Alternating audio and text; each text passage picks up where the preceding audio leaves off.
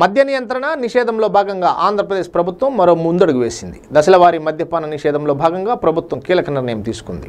ఇందులో భాగంగా మద్యం దుకాణాలను తగ్గిస్తూ ప్రభుత్వం ఉత్తర్వులు జారీ చేసింది. మొత్తం 33% షాపులను తొలగిస్తూ ఉత్తర్వులు ఇచ్చింది. 4380 మద్యం షాపులను 2934కి తగ్గించింది. తాజాగా మరో 13% మద్యం షాపులను తొలగించాలని నిర్ణయం తీసుకుంది.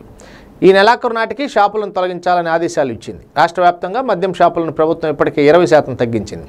లిక్కర్ అమ్మకాల వేళల్లోనూ మార్పులు చేసింది. ఉదయం 11 గంటల నుంచి రాత్రి 8 గంటల వరకు మాత్రమే మద్యం అమ్మకాలు జరపాలని నిబంధన విధించింది.